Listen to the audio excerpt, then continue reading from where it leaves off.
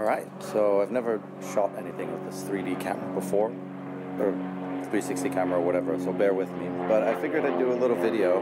Yeah, of course now the thing has to fly over. But I figured I'd do a little video of the gallery show. So even if you didn't get here, you're able to have a quick look. And yeah, so why don't you follow me inside. Alright, so as we come in, and I'll try to turn the camera every time. Let me close the door here. We've got some stuff up here. I don't know. I'll try to explain some things, but these just fit really nicely here, and you know, they're nice and colorful, so they get people in the door, which is good. And then you'll see some t-shirts up there, but we'll talk about those on our way back. So as we come in then, to the left is one of the main walls. So there's some photography here on the left, and there's some more work here on the right. So pretty cool. It's been fun trying to figure out like what to hang here and how to set it all up. And I've definitely learned a lot, because I think, yeah, when it comes to hanging things, I can definitely improve stuff for sure. So you might be thinking, why did they have like a white border around them? You can get a little bit closer and you might be able to read it. Each one of these actually has like a code. You can see CYSF, so that's the name of the show. Check your spam folder. And the way I'm trying to do things is I'm only printing them once with that code on it, and then when, so because some people have bought some already, and the people that buy them, they actually get the version that was here in the gallery, so they know it's the unique one that was here, that I showed here, that they can take home with them, which is really nice. And that's not to say I'll never do any reproductions of anything, but it's interesting to note that, you know, I'm trying to make them unique in their own way, so we'll see. People seem to be excited, so that's nice. So these are actually really interesting, and they're kind of fun. I don't know how well, pardon me, I don't know how well they're going to translate on a camera, but if you look really closely, I'll try to get in, and I have no idea if this is going to be in focus or not, so I'm sorry if it isn't.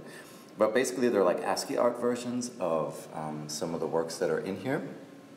And some of my, you know, favorite pieces, and some of the ones that worked really well with the ASCII stuff on them. So I'll get close to some of the other ones so you can have a look. Hopefully that's somewhat visible and not completely, I don't know, making you sick or whatever, trying to look at this in 360. But yeah, so these were cool. I ended up buying a printer to print everything myself right before the show opened, about a week or so before. And honestly, these wouldn't have been here if I hadn't done that, because I started getting into things like paper, and there's a photography shop here in Antwerp that has like a basement full of all these different kinds of paper and whatever. And I ended up picking this up, which was traditional Japanese washi paper, which is really cool. And I figured, you know, how can I make them even more interesting, because it's like this really traditional paper. And I figured, how about I, you know, not just take the work, but make it even more digital by, you know, make it like all ASCII and stuff. And this one's actually sideways, but don't tell anybody. And here you go, you can probably see this a little bit better. I'll keep the camera close to them, but like I said, I have no idea if this is going to work or not. But I'll post the video anyway, because I think it's fun. So I figured I'd juxtapose that really traditional paper with like a super digital thing, and yeah, they turned out really well. So they're part of, you know, the reason I did this is just to learn more about doing this physical kind of show.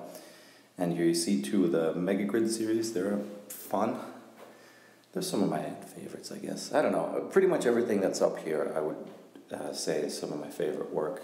And it was cool printing everything myself. I ended up printing way more than I needed, but that allowed me to sort of make a choice.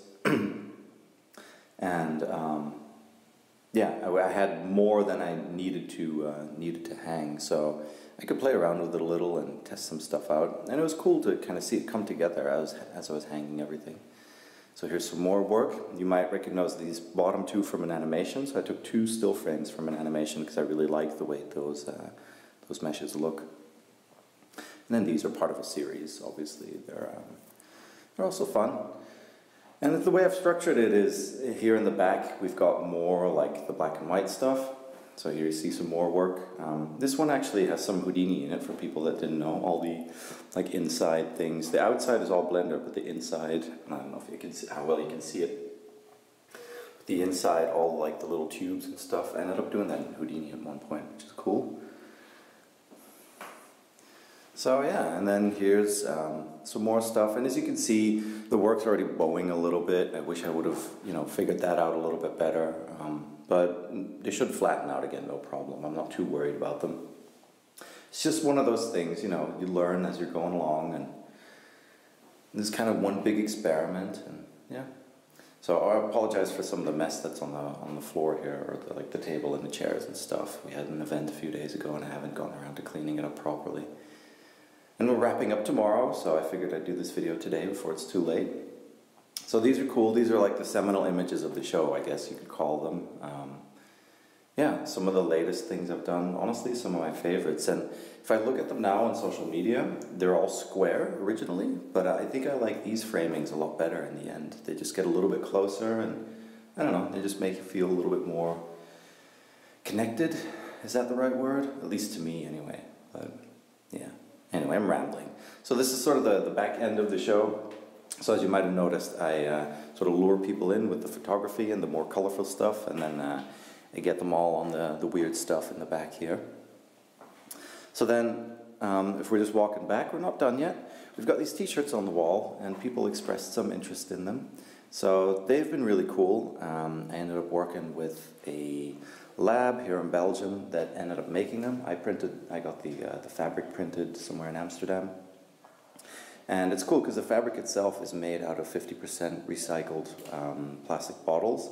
Because, well, honestly, my wife works in a sustainable store, and a lot of that definitely has spilled over into the way I think about things. So I tried to create them as ecologically and as locally as possible, and because of that, they're quite expensive, but I do like the way they turned out.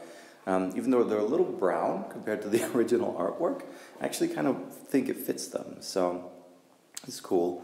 I might have some of these left after the show, so if you are interested, you can always get in touch, but I'm telling you right now, they're not going to be cheap. They're going to be like, I don't know, 150 euros each, something like that, plus shipping or something. It's going to be rough because, well, they were made locally, they were printed on limited run fabric.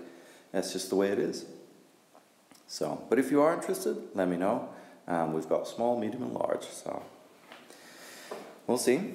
So now we're back at the front. Same with this photography here. I kind of glossed over it earlier. I wouldn't have printed any of these if I didn't have my own printer. And I'm kind of glad I did, because I think they really work well as a set. I'll see if I can hold the camera a bit more in front of them.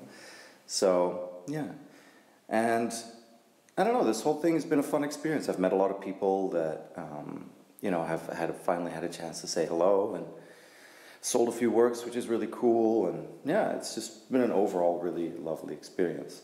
Now, we're not done yet, because we can actually go down here into the basement. Let's see. And there's more stuff down here. So I'll start here on the left. This is the only work I think that's in here that was made with Mandelbulber. It's still one of my favorites. I have no idea why this light has turned. I think somebody might have ran into it or something. I don't know. There we go. Not that it matters. The show is almost finished anyway. But I hope you can see it a little bit better. I have no idea how this camera performs down here. So this is a bit more of a sort of smattering of stuff on the left side. This is actually another picture, another piece of photography which I really enjoy. And I felt would be pretty powerful before it leads into the other room, which I'll show you in a second. And then we've got some more ASCII art versions of some of the work that's up here. And I believe there's 2 or 3 of them. I'd have to double check how many, of which the original isn't actually up, but if they worked as the ASCII versions, they're really cool.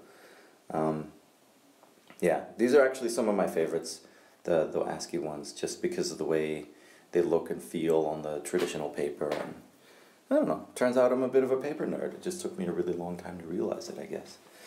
And then we've got 2 final pictures here. These were fun. These were from like a really misty day around the start of the year somewhere.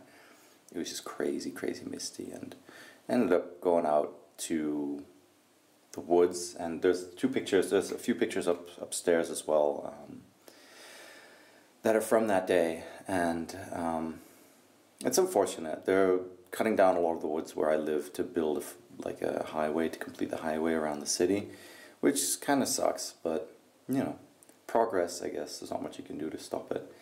But I have some fond memories from that day. It was cold, it was misty, but took some really amazing pictures, and it was a lot of fun all around.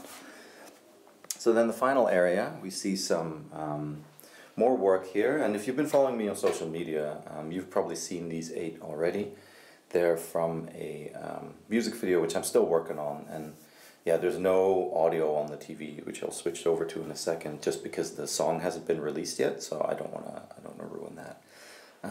But the music video is coming together. I think it's, yeah, it could be called pretty much done, maybe 1 or 2 minor fixes, but pretty happy with the result. I've been getting into this stuff a lot lately, a lot of the shooting video with all the paints and oils and all that kind of stuff, and I don't know, it's been fun. It's cool that this is a part of it as well, because I had these definitely lined up, but together with some of the other photography, I feel it's a bit more, how do you call it? A bit more complete, I guess. Otherwise, it would have been like the only thing I've taken pictures of that were up. So again, printing my own stuff was interesting. And then finally, we have a few music videos here playing. And like I said, the sound's off because not all the songs that have been playing here have been released. And I probably picked like the most boring time to walk in because this is the end of one. So let's stick around for a few seconds to see what's up. Come on, fade out, you can do it. And I don't know which one's next. So let's see. Oh, okay, so this one's cool. So there's like 4 music videos here, and this is the only one that isn't with music from my brother. This song is called Your Pet Friend by Sleeper's Rain. It's on YouTube. You can check it out, the full thing. I think I've posted a link to it on social media as well. So yeah, it's pretty fun. It's a good way to end. These 4 music videos are like, I don't know, 17 minutes or so in length in total. And during the opening, people kept coming down to the basement and disappearing for like 20 minutes. And I kept wondering, what's going on down there? What are people doing down there? Until it hit me, they were actually entranced watching the music video, so that was a good thing. So yeah, I'm not going to show you the whole thing. You can see that on YouTube. And if you follow me on social media, obviously, you'll get to see all the other stuff as well. So yeah, that was pretty much it. It's a small gallery, but I managed to fill it. I'm very happy with the result. I think it was a lot of fun doing this. I've told a few people, and this is kind of true, like, as much as I kind of objectively know I'm an artist, oh, and these are fun as well, so for the people that speak Flemish or Dutch, the language that I speak natively as well, these are vage printjes, so they start at like $5, and it's all photography as well that I printed, and let's go through some of them. They're really cool, I like them. And just like really vague light streaks and stuff. Some of them are the ones that are on the wall here behind me, and I'm probably supposed to keep this camera straight. Yeah, I have no idea what I'm doing when it comes to 360 videos, so if you're a little nauseous, I apologize. But to get back to what I was saying, to me, it's almost like I feel like an artist for the first time, just because it's like all tangible and it's up here. I know that sounds stupid because I've been doing this for a while, but you know, being able to walk in between it and kind of see it and enjoy it, and you know, be able to get up to it really close to see more detail, it's been fun.